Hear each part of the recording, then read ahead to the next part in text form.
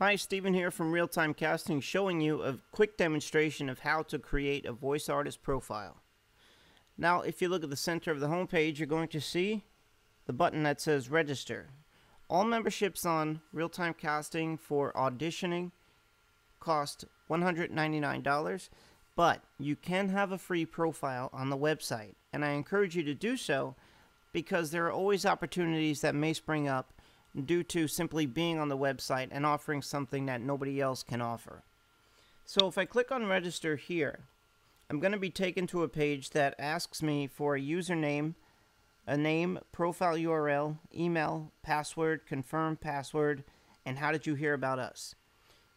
There's all sorts of little information embedded in these little question marks that you see here next to each word. My tip for your name and also your URL name is to use your real name. There used to be a time where people used fake names to kind of hide something. I don't recommend that anymore, especially now in a day and age where people use Google as a bit of a phone book. So they may just type your name in to find something, and you want your real-time casting URL to come up. When you're done registering, you're going to get an email from us that says welcome, and it'll have your username and password. After you log in, or I should say when you go to the login page, you can type in what your username and password was, and that will take you directly to a section where you can look at auditions, fix my demos up, edit profile, look at your profile, and adjust your settings. All of the images that you see down here are also available under here under the My Profile section. So you have My Dashboard, View Profile, Edit Profile, My Demos, Auditions, and Settings. The auditions we won't cover right now because that's part of another video where we'll show you how to audition for a job. For this here, the editing of profile is very simple. All you have to do is put your profile picture in there, put your name in there. The important section I would say here is the bio, because the bio is going to put all the detailed information of your profile, and that information is going to be used to match you to searches in our section called Find a Voice, which is up at the very, very top. So what's going on with that? It means that it doesn't mean you should keyword stuff. What it does mean is that you should comprehensively fill out exactly what it is that you do. If you want to talk to a person, and write the way you would describe your skills, that's a perfect way to do it. And it'd even be better if you go back and remove all of the I did this, I was once this. Let people find you in searches for what you do best. There's a section down here for country to select. Then there's the state, the city you're in, the agent representation. If you don't have an agent, you can use Realtime Voices. But if you do have an agent, you should see one of them down here in our complete list. Male and female is obviously the gender there. The languages as well. You'll see that there's a menu of these. I'm just selecting a bunch of them for the purposes of this. The dialect section is just a typing section, okay? And you hit enter.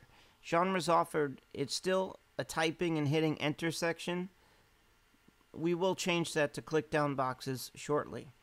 Your age range, we have child to 61 plus. Now I will say if you have any child or if your kid is a voice actor or something, or maybe wants to get into it, let us know, because we're actually looking to populate more of our youthful community of this website up on Realtime Casting. Union affiliation, we have everything from SAG-AFTRA, MEAA, Financial Corps, eligible, ACTRA, British Equity, and non-union status. Whatever you select there, I'll be honest with you, don't ever try to game a system. The fact is when using websites, there's this feeling that you can't trust it right away anyway. The last thing you want to have happen is someone wants to hire you because they love your voice, only to find out that they can't because you weren't honest about a status of your union. That's a really, it's just not a really good thing to do. It's always best to be honest when you're using online websites. Production capability, we have everything from home studio, ISDN, Source Connect, IPDTL, FTP, and professional studio. After you're done with this, click Save, and you'll be taken back to this section here where it'd be time to upload your demos. Now the demos section, you have a couple of options here, okay? The best thing that you can do is talk to whoever the human being is out there that's listening to your demo about what's on it. Just kind of like what you do with your bio.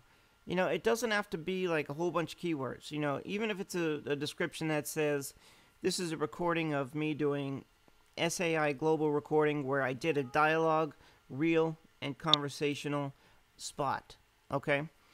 Now, for this little option down here that says featured demo, when you upload a file, I'm going to upload this one again, and you put in your demo name and your description,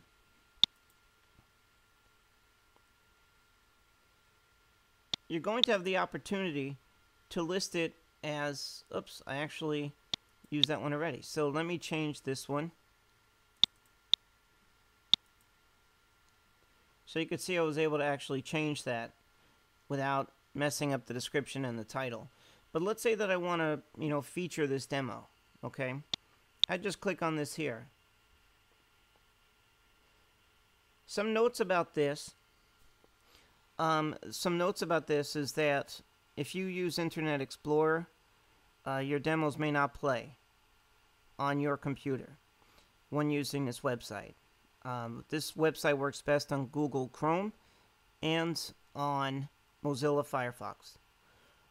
The other thing you should know about this website as well is that some older mobile devices, maybe around like Generation 4, they may not work with this specific type here. So if your mobile device maybe goes back to like 2007 or so, it may not in fact work. The other thing about this as well, you can download these, so this is a good place to keep your demos. You can delete them, and we allow for up to 10 demos to be uploaded. As far as when you're done with that, you can view your profile to check out what it looks like. And you'll see the demos appear on top, then the bio, then the voice details. By the way, at the very bottom of each screen, you're going to see links for FAQs, pricing, testimonials, blog, and contact us. Testimonials are from talent and producers who are using the site. And the blog itself, you know, I recommend to everybody, make sure that you read it because I offer lots of information on there. The other thing about this here too is that you can share your profiles when you're completed with it, okay? So this is just a test account, but you could still share it on Google+, Twitter, and Facebook, and even email it to other people. If you want to adjust your settings, now why would you adjust your settings? You would do it to change your custom URL. You'd also do it to check the email that you are using.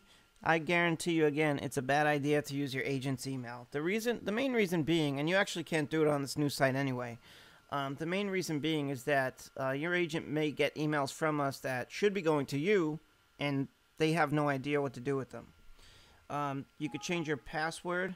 Not sure why that pops up. Change your password and newsletters. I tell everybody that uses this website, make sure you get newsletters from us.